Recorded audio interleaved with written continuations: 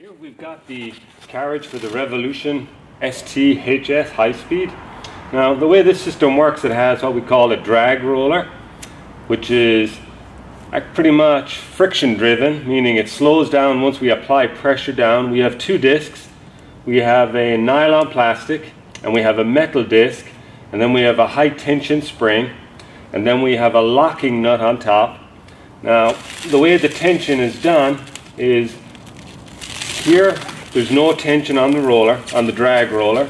So once we put it into the on position, it applies pressure to the high tension spring, which in turn applies pressure to the two discs, jams them together, and creates drag on the roller, which creates stretch on the film as the film is attached to the pallet. Now, the knob at the top is just an on and off. That's tension on. Up is tension off, which allows you to move the film out to attach it to the next pallet. Now, if you want to increase more tension, you just turn the disc clockwise, and that increases more pressure down onto the spring, which creates more friction or drag on the free roller.